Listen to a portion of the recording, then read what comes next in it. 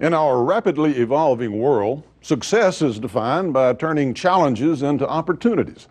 With enough foresight and ingenuity, the complex problems of today can become the achievements of tomorrow. I'm Fred Thompson. From business and technology to healthcare and the environment, join me as we take a closer look inside the workings of the modern global economy.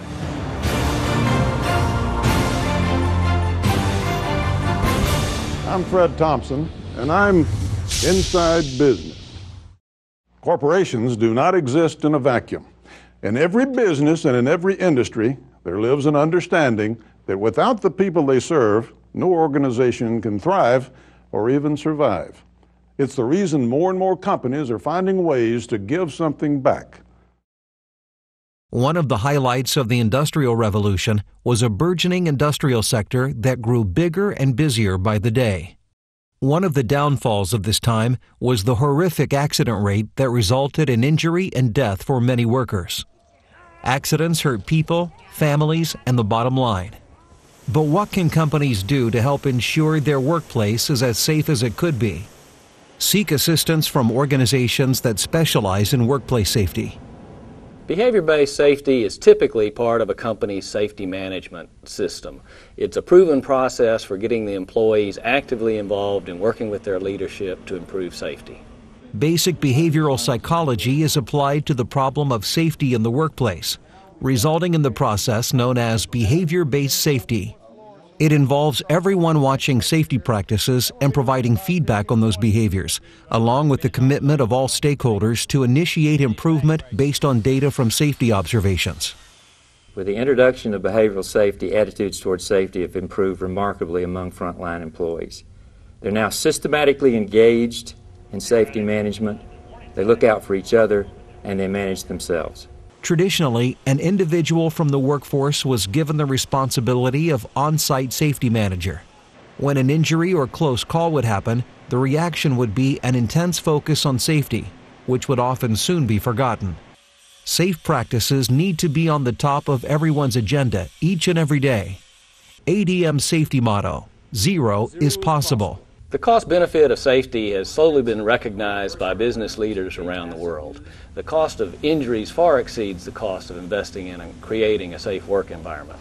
Safety pays for itself many times over. Values-based safety is a proprietary approach to behavior-based safety implemented by Quality Safety Edge. The process must be thoroughly integrated into the organization's culture, beginning with management. Active involvement is needed on the part of everyone at all levels of the organization. Safety leadership practices are clearly defined without unnecessary psychological gobbledygook. Effective channels of communication regarding process safety issues are established. At ADM, workplace safety is a priority. Quality Safety Edge offers detailed knowledge of behavioral safety that has helped our employees improve both behaviors and conditions. Values-based safety is an important part of our safety program and has been well received by employees and contractors.